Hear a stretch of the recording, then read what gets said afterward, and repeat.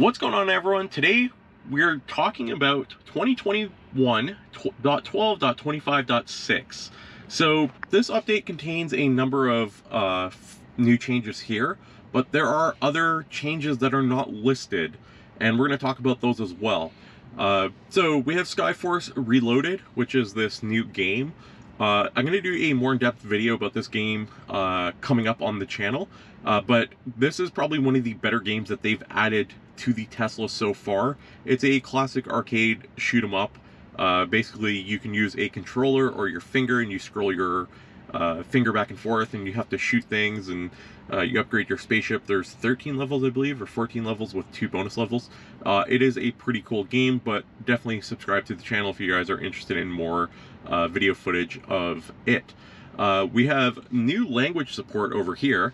Finnish and Croatian language support now, so you can go to controls, display, and update the language. And then we have the cabin camera.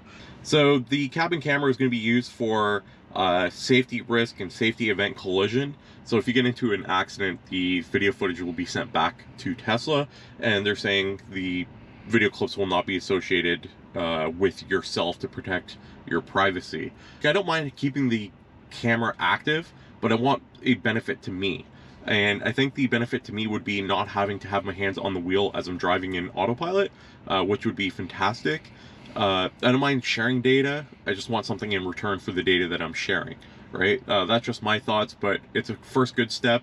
If more people have it enabled, they're able to track your face and your attentiveness, and eventually they'll probably have it so you don't have to have your hands on the wheel. So that is good.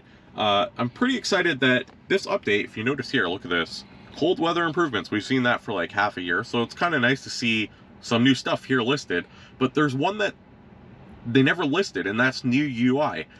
There's new UI changes, and this has been a long pet peeve of mine with these updates. I feel like I'm always playing spot the difference, because there's changes that they do that they don't list. I wish they kind of listed out everything, and the UI changes, although small, are actually pretty neat. So let's check them out.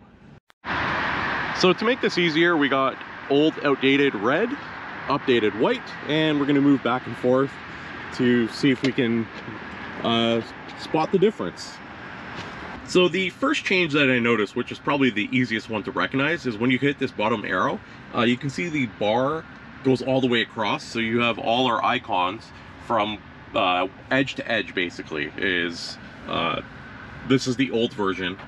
Whereas with the new version, when I click the arrow, you can see there is a gap on this side and a gap on that side. So it's more together. The icons are, there's less space in between the icons now, so that is definitely changed. So one of the other updates, and this one I'm actually pretty pleased about, is the web browser. So you can see it has a new loading animation, so you're not sitting there waiting for the web browser to infinitely load at the beginning, so you kind of have an idea of what's happening now. And not only that, they have some new icons. So the X, the back arrow, and the front arrow are different. The favorites look slightly different, so it's a star now, and then there's like a folder with a star to show you what the favorites look like. So now this is the older version. As a comparison, if we hit web, you can see here it just sits there and waits and loads. So we don't know what's happening with the web browser. It's obviously the web browser that's loading up, but more importantly, you can see here the X, the back arrow and stuff, it's just different. It's not as it takes up more space, I believe. And in the top right, we have the heart with the plus and then the heart, which was actually a rather confusing system because heart plus and heart, too many hearts. And yeah, you can see what I was looking at on here. So this is the phone app, which I'm going to be blurring out a lot of information here, unfortunately, for privacy reasons, but you can get the general idea. So messages is like this, no new messages, which I'm going to receive one in a sec. Then we have favorites, which just goes down in a vertical line. You can see the name, the number on the left, and then message and phone call on the right. Then we have recent calls, which looks pretty similar. We have names, numbers on the left, and time and who called what on the right. Then we have contacts, which is just the name going down, and we have our dialer lastly. So this is what it used to look like. We're gonna do a comparison of what it looks like currently, because this has changed completely. But I did just receive a text message, and it says, "Randy, hello, red Tesla," and I can click it, and this is what we have, and we can hit reply and so on and so forth. Let's go check it out on how it looks on the new update. So this is what the new call system looks like. On the main page, it has your recent calls and the dialer on the right. So there's no more dedicated dialer option, and all your recent calls go down on the left. So that is new. It also takes up the full page, which is different than before.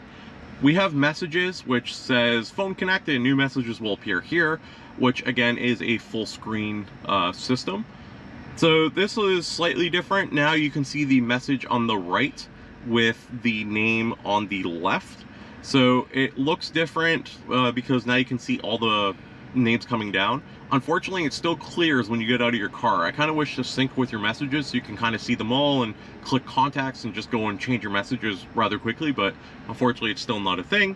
Contacts looks basically the same. They're just utilizing more of the screen now. And lastly, we have our favorites, which, sorry for all the blurring out here, but the favorites have names at the top, numbers underneath, and then quick options to phone and text. They're big, huge boxes now, which I don't know if I like. I feel like this isn't, I get why they're doing it, because if you're driving, you're actually clicking, which you shouldn't be doing. You should be using the voice commands, but if you're driving and you're clicking, it's just a little bit easier to click. But I'm not sure if I like this change, because I kind of liked it before. It's just easier to find your contacts, where now I'm kind of looking everywhere. So this is the new phone app. So there is also changes to the theater. So this is the old version. You can see the Netflix, YouTube, Twitch, and Tesla tutorial icons, which are big boxes, versus the new version, which is just the Netflix icon, YouTube icon, Twitch icon, and Tesla tutorials, where it's not boxed, it's just like a white background. So that was everything I could find, and it was fun playing Spot the Difference, jumping back and forth between both cars. I really wish Tesla just told us in the release notes so I didn't have to do this experiment. But nonetheless, here's my thoughts on this. Why is Tesla spending time doing a UI changes if there's going to be a whole new user interface coming? So kind of strange.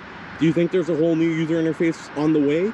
Or is this what we have and they're just going to continue to tweak it? What are your thoughts? Leave a comment down below. Make sure to thumbs up the video and make sure to subscribe if you enjoyed this video. As always, thanks for watching. We'll see you guys next time.